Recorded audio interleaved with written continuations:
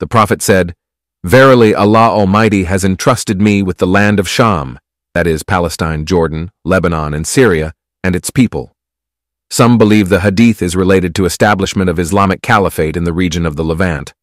How is this argument articulated? The hadith is reported by Imam Ahmad in his Musnad, and it is considered authentic by some scholars.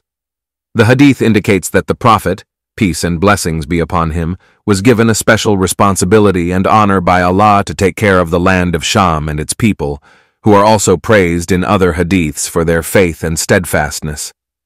Some people have used this hadith to support the idea of establishing an Islamic caliphate in the region of the Levant, which includes the modern countries of Syria, Lebanon, Jordan, Palestine, and Israel.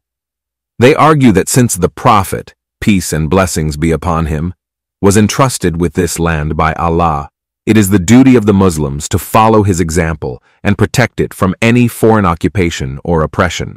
They also claim that this land has a special status and significance in Islam, as it is the place where many prophets and righteous people lived, where many battles and victories occurred, and where many signs of the hour will take place.